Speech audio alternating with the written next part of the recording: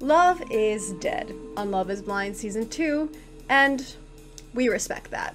Love is Blind Season 1 did not convince me that love is indeed blind. It did, however, inspire some sappy, feel-good optimism for its thesis that emotional connection is a better basis for romantic partnerships. But then Season 2 of the Netflix hit came in like a wrecking ball, revealing how far from being blind, love honestly needs to see a therapist before considering tying any knots. And for that public service alone, we consider this hot mess nothing short of required viewing.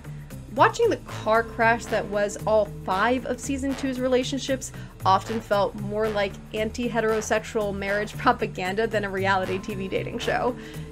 In theory, the show's social experiment claims to test whether bonds made sight unseen are enough of a foundation for long-lasting matrimonial unions. In reality, this particularly chaotic Season 2 only shattered every last vestige of faith I had in the institution of marriage altogether.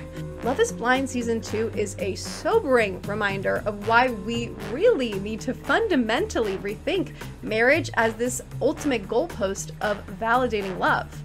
I mean, just imagine any of these couples becoming actual parents, which many of the contestants do envision for themselves.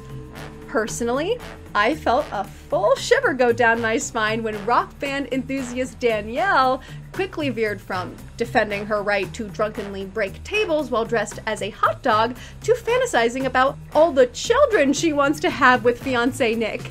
I'm not one to usually make such pearl-clutching pleas, but won't anybody think of the children? It's not just Danielle either, though she does seem to answer the question of, like, what if red flags were a whole person?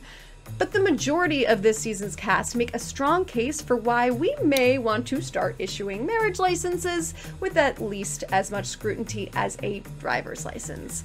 I think I would sleep more soundly at night if couples were required to pass some kind of emotional check-in before jumping into legal unions with such high likelihoods of becoming toxic public safety hazards. Jokes aside, we're all works in progress, deserving of a loving partner who can help us on this never-ending journey to becoming better people.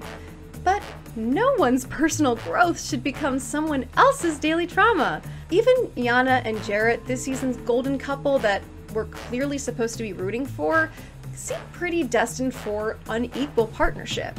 From the jump, Jarrett just fuckboys his way out of deserving even an ounce of Yana every chance he gets. And Mallory very publicly gives him such a chance, and she turns around and gaslights Sal into apologizing to her for it.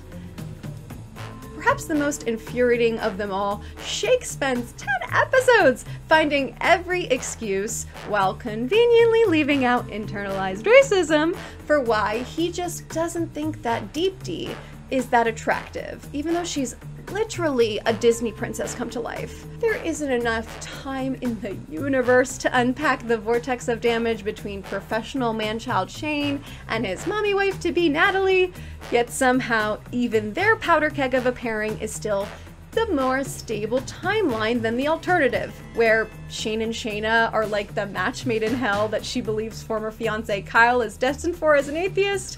Whew, it's just a lot of woof to go around. By the end, it feels like the only social experiment that could possibly end in success is Iyanna and Deep D exploring if bisexuality is their thing so everyone else can go home and work on themselves. To be fair, ill-advised marriages aren't new to either Love is Blind or reality dating shows in general. It's entirely possible that Season 2 hits different because we're different. Maybe the public's willingness to buy into reality TV fairy tale love stories can't survive the vibe shift of the 2-year global pandemic we've just lived through since Season 1. Regardless, there are invaluable lessons to be learned from the disastrous unions of Season 2. Love certainly is not blind, and it also clearly isn't all that's needed for a healthy marriage.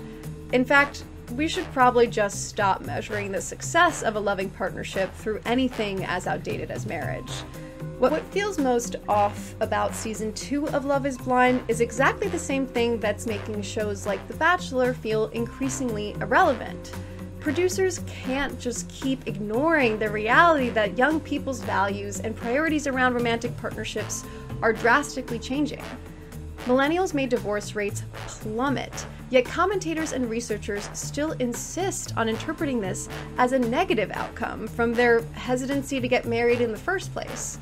Alternatively, maybe it's actually just that young people don't feel as beholden to the traditions of heteronormative patriarchal institutions they watched fail about 50% of the time in their own childhood homes. If any reality TV dating show is equipped to transition out of the forced matrimonial formula, it's Love is Blind, where marriage is indeed a choice rather than a compulsory fight to the death. Our only hope is that season 3 opens its eyes to all the other ways that it can break free from the status quo. Make it gay! Please.